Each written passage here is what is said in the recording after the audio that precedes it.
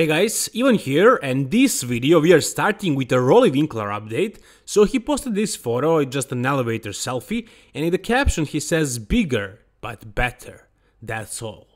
Did he actually get bigger? Is he really able to grow? Well, he says he's bigger, but we can't really tell for sure because these kind of selfies under great lighting can be deceiving, so we don't really know. But does he look a little bit bigger, fuller here? Yeah, it seems that way, and he says he's bigger, so the question is, can he really grow into the show? He has 4 more weeks until Arnold Classic. Can he actually maintain the conditioning and grow? I think it is possible. I think he can improve. I think he can just maintain the same level of conditioning, maybe just sharpen it up in the final week, and all the time before that he can actually utilize and actually get a little bit bigger, fuller. But can he actually get to his old size in a couple of weeks between 2 shows? I say no. If he wants to get to this size back again, he would have to have a full-blown off-season, provided that he didn't lose all the muscle due to age. He's 44. So if he actually lost the muscle for the reasons he's saying that he did, like not training, probably not blasting gear for a long time in the off-season, then sure, if he starts blasting stuff in the off-season and he has a couple of months to grow, then maybe he can get back to this size. But right now, maybe he does seem a little bit fuller, but is he gonna be that much better on the stage at Arnold Classic? I think he's gonna be better. He was much better at the Spain than he was at the Chicago, much better. Still wasn't enough to win the show. And now it's not going to be enough to win Arnold Classic, not even close, but for him to crack the top 5 at Arnold, that might happen. I hope he'll improve enough to make that happen. But can Nick Walker win the Arnold Classic? He posted a couple of photos here. He says he's going to win, and he is getting shredded. At 4 weeks out, look at the legs, look at his vascularity and the thin skin. He has gotten shredded. In 4 weeks out, he looks amazing. What he needs to work on now is improving the glutes, basically hamstrings and lower back. Everything else from the front he's done. Anyways, this photo really caught my eye, especially his legs. Now, if you take a look at the quads, they are as dry as they can probably get. I don't know if he can get much leaner. He will get leaner for sure, but not that much, really. He's basically there, he's pretty much done, but what caught my eyes more was his lower legs, his calves, and of course the varicose veins that he's suffering from. Suffering is probably not the best word, because as he says, it's not dangerous at all, it's nothing, it's just an aesthetic thing. And I honestly hope that it is somehow fixable, but it seems like he doesn't care about it, he doesn't want to fix it. When he does his Q&As, everybody is talking about this, everybody is asking him, and he's always like, what about it? It's fine, I like it, I love my legs, I love my varicose veins. I don't know how can somebody like this. I mean, I understand he maybe looks a little bit more freaky, but old ladies, grandmas have legs like this. So I don't find this freaky or anything. I just find it not pleasing to the eye. I don't like looking at this. And maybe, I don't know, it looks like he has more veins now than he had like last year. I didn't even know that we had this many blood vessels in our lower legs. I'm not an expert, I don't know what is the thing with varicose veins, so with this condition. If you guys have any more information, share it with us in the comment section down below. But it does look quite nasty. I hope he can fix this somehow, but it doesn't really seem reversible. It's just ruining his aesthetics. I mean, he's not very aesthetic to begin with, but this is not helping. Though he is peeled. Again, look at the legs, look at the upper legs. He kind of has a lot of vascularity up there as well, but it doesn't look nasty, it doesn't look ugly, it looks just freaky. That's the freakiness that I'm okay with, not what is going on in the lower legs. Overall, he has gotten much sharper 4 weeks out. He's gonna look amazing on that stage, he's gonna give us a hell of a show, and I expect great things from him. I do not expect his varicose veins to hold him back. I don't think the judges care about it, not in men's bodybuilding. And we will see, can he challenge William Bonek and the others, can he win this show? It's really a wild card, we have no idea what he looks like standing next to those guys, but anything is possible, guys, really anything.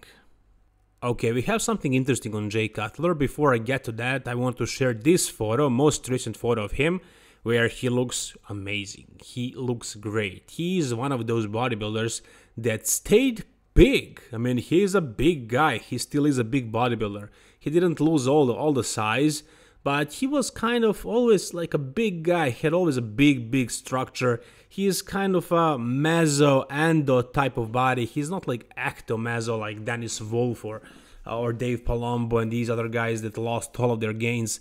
So Jay Cutler, I'm sure he's having much easier time maintaining all this mass, and he does look amazing, and he's still a baller. He didn't relax at all after retiring. He's still crushing it every day, and I love to see that. So Jay Cutler, he said that Chris Bumstead can be a Mr. Olympia winner in open bodybuilding.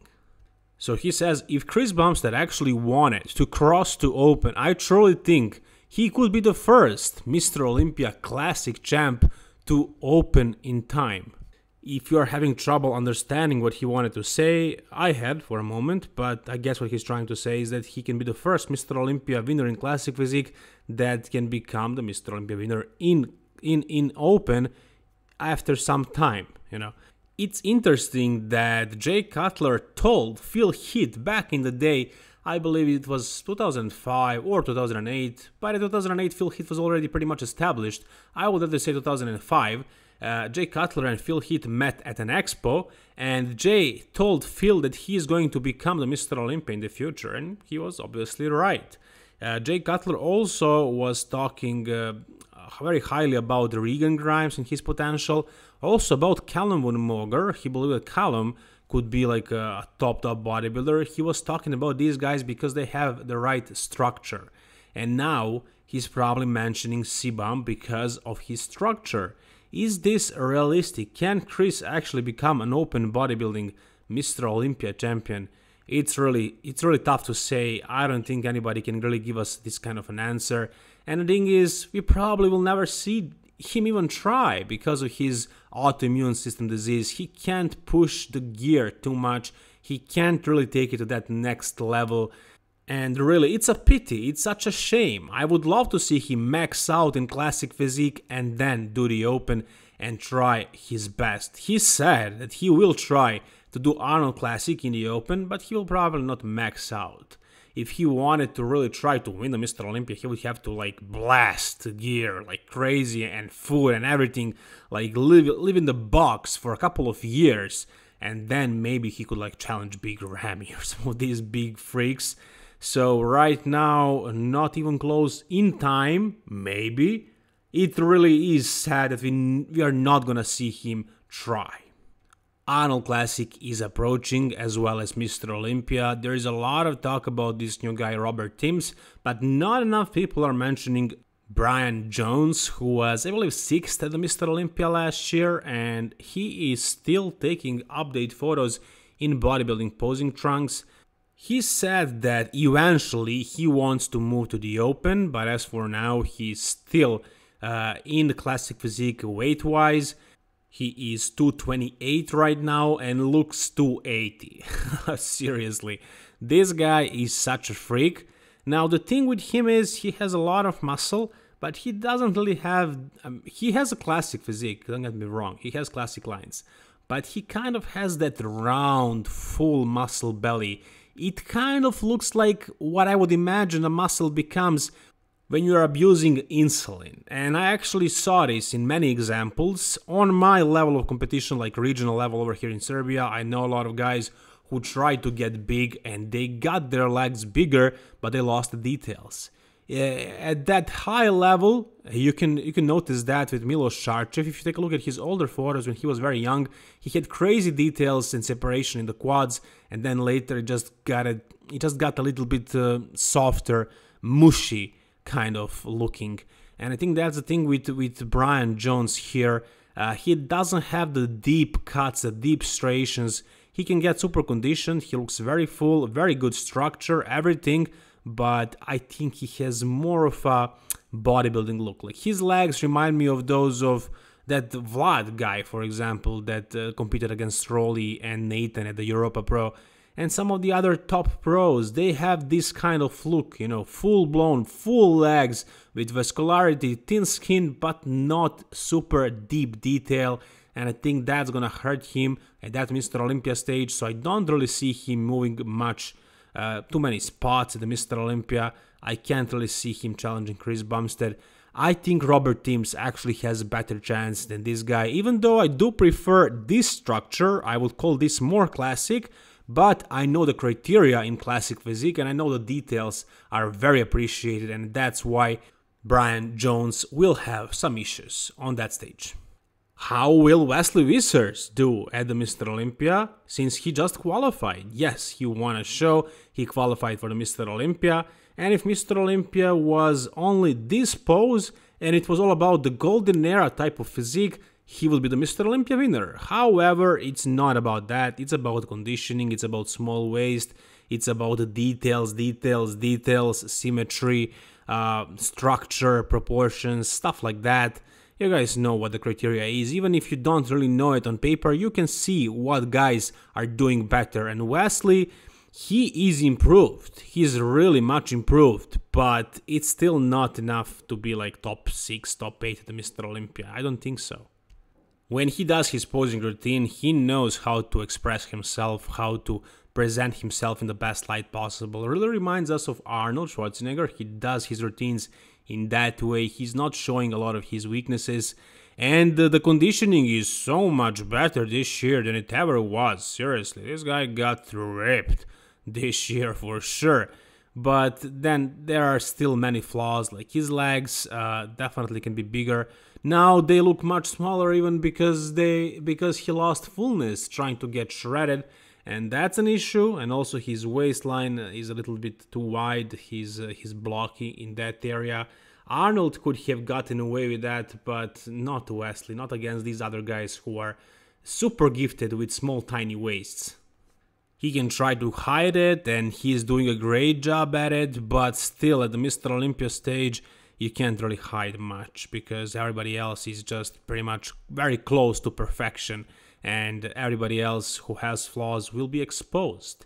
So Wesley Vissers won a show. I'm not even sure which show this was. As usual, he qualifies by winning some low-level shows. I love the rate that he is improving at. Every year he looks much better. Still, it's not quite there yet, but in a matter of time, I believe he can eventually get to that level of being like top 6 at the Mr. Olympia if he keeps progressing at this rate. Boom, and we have a crazy update of Brandon Curry, who is not going for conditioning this year. Last year at this time he was much smaller, much flatter, but super ripped. Now he's taking it easy, he's taking it slowly. He knows who his competition is. Last year he was scared of Phil Heath. He did not see Big Ramy coming. Now he knows he's going against Big Ramy. And Big Ramy, if everything goes perfect for him, he will be in decent conditioning, he will not be shredded. So there is no reason for Brandon to lose the fullness, to lose the legs in order to get peeled when Big Ramy is going to dwarf him simply with decent conditioning and beat him. So Brandon needs to play the size game. And how good is Brandon at playing that game? I think he's very good at it. I don't think it's Big Ramy's game only. I think Brandon Curry is supposed to go for that route. I think he's not supposed to go with conditioning because he loses the leg fullness if he goes with conditioning. With more fullness, with more size, I'm sure he added some size in the offseason because that's Brandon. He improves every year. He can be a serious threat to that title, and I think it's going to be a very close battle, and I can see it go both ways. Now that Ramy is a champ, he maybe has a little bit of an advantage, but I still can see Big Ramy losing against this guy right here, Brandon Curry, because he does look super freaky right now. And I'm pretty sure that even though Brandon is going to go with the fullness game, I think he will still be more conditioned than Big Ramy, and he will expose some of the weaknesses of Big Ramy, like back details, especially lower back details in the back double bicep, stuff like that. I'm not sure who's going to win, but it's going to be a great battle, I'll tell you that much. And for the end, we have bad news. Cedric is unfortunately not going to be doing Arnold Classic. Yes, I know he's sponsored by Redcon 1, But that's not the reason why he's not doing it. I hope he's not lying, but what he says here is that I just wanted to let everybody know I won't be able to compete at the Arnold this year as I'm still recovering, and the docs were like, no, Mr. McMillan. This is the first year I've missed since my first one in 2013. I can't wait to get back on that stage, but guess what? I will be there as a part of the broadcast team. Hopefully me and Arnold can call the show together. That would be an honor for me. I hope to help bring different feel and experience to all of you that will be watching the show online. Pray for me that I don't say too many curse words, haha. So unfortunately there will be no Cedric on that stage. That really sucks. I was really hoping to see him at his best, but no, not this year, unfortunately, very unfortunately. And it's good news that he's not against Arnold, he stayed loyal to him. It didn't take one bad sentence from Arnold to try to cancel him, and no, Cedric is not that sensitive. He loves Arnold, he's loyal to him, and he's happy to be there as a part of the broadcast crew, so he will be commentating on the show, and that's going to be interesting enough. At least that's something. Unfortunately, we're not going to see him on stage, but it is what it is. Anyways, guys, that's going to do it for this video. If you enjoyed the content, like this video. For more bodybuilding videos like this, subscribe to this channel. All the best, guys, and bye-bye.